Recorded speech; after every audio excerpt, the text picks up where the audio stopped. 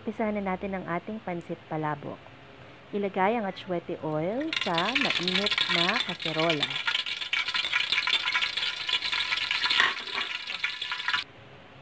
Ngayon, igisa na natin ang ating bawang.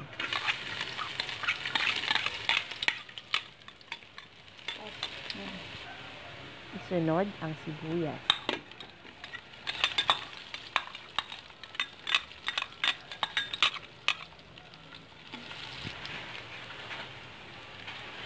Kasama ang ground pork. Igisa lang ito ng mabuti at timplahan ng asin at paminta.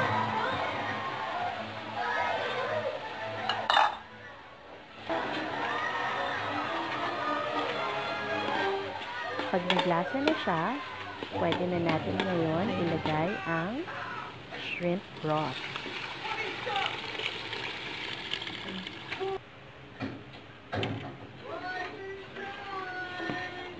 Ngayon, lagyan na natin siya ng alat. Ilagay na natin ang ating patis.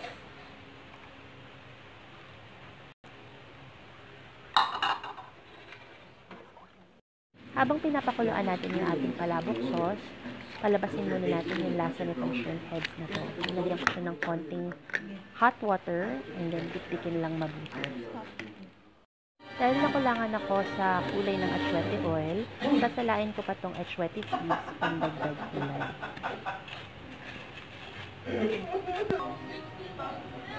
At ngayon, ibuhos na natin yung shrimp heads na broth.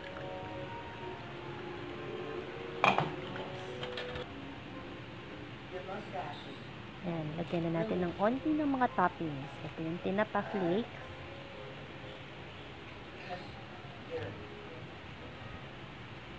chicharon.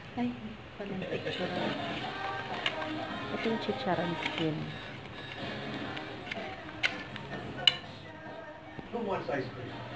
And then garlic bits.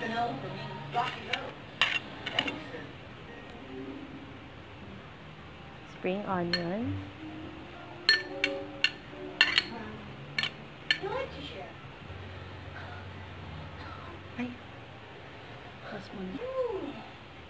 And lagyan natin siya ng diluted cornstarch, pampalapot.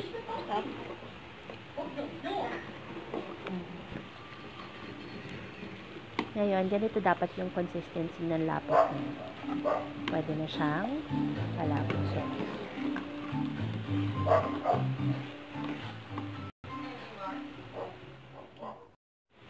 Ngayon, ready na tayo to prepare our pancit palabok. So, ito yung ginawa kong mga chicharon bits, homemade chicharon bits. So, ito muna ang ilagay nating toppings kasi medyo matigas siya. So, lalagyan natin siya ng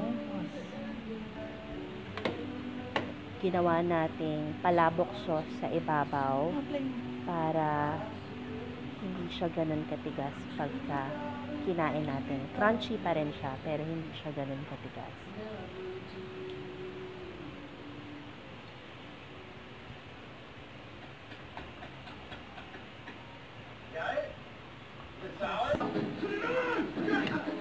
Depende sa inyo kung gaano karaming palabok sauce yung gusto. Ngayon, ito na yung tinapa flakes. Lagyan natin ng konti.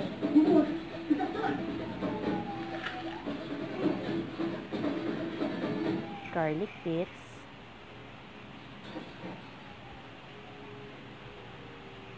Spring onions.